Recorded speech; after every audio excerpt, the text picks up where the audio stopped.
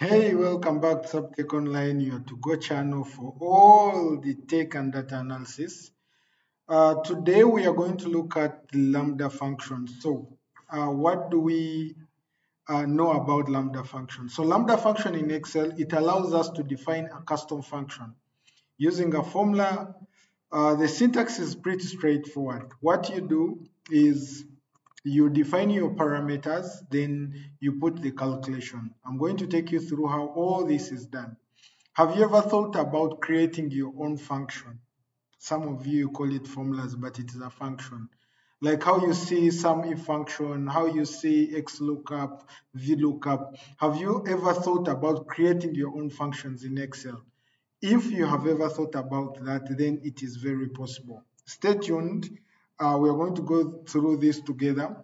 So what exactly is Lambda function? So simply take it to be a way how you can create your own usable, reusable, customized function, which you're going to use directly in Excel without a need of VBA, that is coding, without a need of buying the add-ins, and this makes your spreadsheet clear and more efficient. So I've got three scenarios we are going to go through. How you calculate a markup, calculating the hypotenuse. You all know this Pythagorean theorem. How you can calculate the value of x using quadratic equations. There are many things how we can use the lambda function. It is not tied to only this, but any function you can always have in Excel. You can create your own. So I'm going to show you how we calculate markup. We all know that markup is equal to selling price minus cost price divided by cost price, all that. But if I've already created my lambda function, which I've renamed percentage markup. So if I do percentage markup, so it is only asking me now to define only X and Y. Already X, I've called it my selling price, and the Y is my cost price, then the Y is my selling price. So the moment I do that, it automatically gives me the markup, of which we know the markup is that formula, selling price minus buying price, that's the cost divided by the cost. So we are going to go through that together. Then here we go. So the first thing I will take you through is how do we calculate a markup? In the normal way, how do we calculate a markup? I will increase on this. Hope it is visible enough. So how do we calculate a markup? We calculate a markup by typing equals to, you open brackets, then selling price minus cost price, close brackets, divide by the cost price. The cost price is this. So when you do that, obviously if you haven't changed this to percentage, in case this was still in general, it will give you this. So go ahead and change this to percentage, and after that you can increase the decimals to 2. So we get 60.87. Now let's see how we use lambda to simplify this. It means that if you are going to reuse this formula many times, or in a workbook many times, you may be in finance and you have to do these calculations often. So you can always create your own markup formula or function. So here I will say equals to lambda. So equals to lambda, this is lambda. So the moment I select lambda, it is asking me for the parameter or the calculation. So the parameter will start with, I'm going to go with x to be my cost price, then comma, y, which is going to be my selling price, then comma. Now what is the calculation? So what is the calculation? I will open brackets. So my calculation was, I'll open another bracket. Let me open two brackets. Then my calculation was the selling price, which is the Y. So I'll say this is the Y, minus the x, close the bracket, divide by the x. So ideally this is how it is. Then I'll close this. So the moment I close this, it means that, okay, the moment I close the lambda, it is going to give me a calculate error. This calculate error, when because we have not provided the values, but let me provide the values. So providing the values, immediately after the lambda function, I can open this, put my x as 2500, 2300, comma, my y as 3700. So the moment I put that, I close, immediately it is going to give me the same thing. So if I want to reuse this for another function, maybe if we had another cost price as 25 and the selling price here as 4000, it means that I will have to retype this because these are hard coded, which means I will have to rechange this. But the easiest way is that if you repeat this lambda function, it means if I repeat this here, if I repeat this here, I can link this directly to the cell references. So I'll select that comma, select the selling price, which is my Y, then I'll get that. So if I copy the same formula and paste it here, it's giving us the same answer, but this time it is linking directly to this. So you can either hard code or you can, but always it means that you'll have to cell reference it. But shall we be typing this lambda function always like this? No. Now this is the way to go. Now we are going to create a customized. We are going to customize it and we see whether it is going to give us the same function. So how do you customize this? The lambda function, you'll copy it before the references, the whole of that, copy, enter to leave that cell, go to formulas, then named function. So define a named function. So what is this function? I will call it markup. Just let me call it markup like this. And even I put a percentage sign, or we can just call it markup. For the better thing, I can call it I can include the word Sabtech, just to make sure that this is the formula created by me. I will always use it that way because it is my markup. Make sure that you don't put a space between the naming. So that's a principle. You have to make sure that there is no space. If you have more than one wordings, you can put an underscore. Then the next thing here is the explanation. You'll have a comment that you'll always look at to make sure that you know that this is what I'm looking for. So here I'll put calculating percentage markup. Yes, like this. So calculating percentage markup, then you come to the reference formula, replace what is already there with what you have already copied, and okay. So the moment we do that, it means that if I come now to this custom formula here, I will do equals to, remember we put the name markup Sabtech, and here it shows you,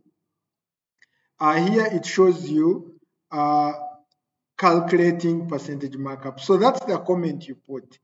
So repeating this, just a moment, repeating this markup like this, markup Sabtech. The moment I select that, see how sweet it is. You have your own formula in your own writings, in your own wordings. Now they're asking us what is the value of X. Obviously the value of X is the cost price, comma, and what is the value of Y? That is the selling price. Enter, you get the same thing. So you can drag this one downwards. So if I created more here, I'm going to create, let's use the random function to create some random numbers here. I'll do equals to random random between, we can create from 2000, between 2000 and 6000. Yeah, let's create our buying cost price here. Then we can also use the same here and drag down. Here I'm just creating values, which means if you use the other formula, the basic formula, where you have to type C3 minus B3 divided by B3, so you get that. If you use the lambda directly, which is the basic lambda, you get that. And if you use also the one you have customized, still you get the same thing. So all around you get the same thing, but this is why we always come to Sabtech Online for such tutorials. So we are continuing to another scenario or another example, that is the hypotenuse. But remember, all of you, that if this is the first time for you to reach on this channel, please make sure you don't forget to subscribe, hit that button and ring the notification bell to stay updated with the latest version of the tutorials we get. Please pause the video, go subscribe, hit that like button, put for me a comment, come back. We go to the next thing, that is the hypotenuse. So how do we calculate the hypotenuse? All of us, we did that mathematics where we use, say, C is equal to A squared plus B squared square root. By the way, before we go that far, how do you know how to create a square? If I gave you 3, and we know all the square of 3 is 9, how do we get 9? So you just do equals to this, and we all know that square symbol is a shift 6, then you put a square, that's a 9. And if you need cubed, you do the same thing, equals to this, shift 6, cubed, like that, 27. So that's it. Now let's go forward to create another formula that will help us to always calculate like the hypotenuse. So you can use this for all of the functions you always use in your functions. If you're in finance, getting maybe compound interest, calculating, all those financial calculations you do where you have to do a lot of referencing and VLOOKUP, this and that, you can always change that into your custom. So how do we get the hypotenuse? We all know getting the hypotenuse I had got for you here a reference. So we are stating lambda, so we are going to have a and b as our parameters. Remember, here we shall start with a square root, so this is the function of square root, then a squared, which is this, plus b squared, which is that. So at the end of the day, here we are referencing the 3, which is this, and the 4, which is the other one. So let's do that together. So how do we get the hypotenuse? I already given you a function, but typing this function, it will mean it is equal to a square root. So I will do a square root, which is that. We are still doing it normal. We haven't gone to lambda. So the square root of, open brackets, the a, which is the 3. So I will click on 3. Power 2, that is shift 6, 2, close that, then plus, open bracket, the base, power, shift 6, then a 2, close bracket, close bracket. So when we do that, automatically we get a 5. You all know that when we get this squared, that is a 9, this squared, that is 16, when you add them, you get 25, which gives you a square root of 5. But shall you do this every time you want to get the hypotenuse of a rectangle? If you're doing engineering, name it. No, you can't do that always. So let's go now for our lambda. How do we draft our lambda? Equals to lambda. Now we are using a and b as our parameters, a, then b as our parameters, then after that put your calculation. I always want to open a bracket for all the calculation I'm going to do. I start with a square. This is the square root. So square root, open the bracket, put the a. Remember now it is the a squared, that is shift power 2. Close that, add, open bracket, a b, shift 6, that's a power 2, close that, then we close a bracket for the square root, then we close a bracket for the function, and I close the bracket for lambda. Now when I enter here, I'll get the calculation error. The calculation error means that we haven't inserted the parameters. So let's go and insert the parameters at the end here by opening a bracket. You reference this as A, you reference this as B. And when I enter that, just a moment, we have to close this. This was not a times, by the way. It has to be this way. Yep, here we go. So it gives us a 5. Now, you can imagine our lambda starts from here up to there. So I'll copy this. Remember, we are going to create a custom. So this is the lambda. Then I want to create a custom. We shall come and put it here.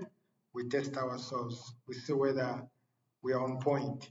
Now, how do you create custom? Go to formulas, go to name, define a name. I'll call this hypotenuse, like this. I put Sabtech. Why am I putting Sabtech? Because I'm proud this is my own function.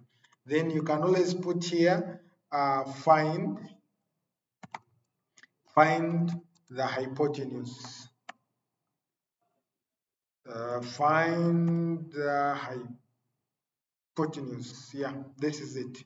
Now I'll paste all the other function here. So go ahead and do OK. So which means if I say here equals to hypotenuse, and here is the hypotenuse Sabtech, and it is asking me for A. What is A? A is this. What is B? B is this.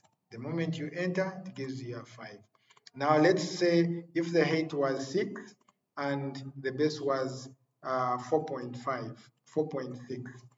So the normal function, it will give us that. The lambda function, it will give us that. And the customized function, it will give us that pretty well. And here you will have mastered the lambda function. Guys, yeah, I know we need to do many functions for you to get it right. Please go ahead. I will attach this Excel file for your practice in the link in the video below if you're watching this on YouTube. And if you're watching this on any other platform, please look for Sabtech Online. This same video, you should find a file for your practice. The third thing I'm leaving for you is the quadratic function. Go through, see how it is done, and please leave me a comment in case you have any challenge doing this. Otherwise, we meet you in the next video, but remember not to forget to leave us a comment. Please leave a comment and hit that notification bell such that you can always receive notifications when we post such videos, and hit that red button to make sure that you're part of the family. Otherwise, I wish you a good day, a good evening, a good morning, a good night. Bye bye.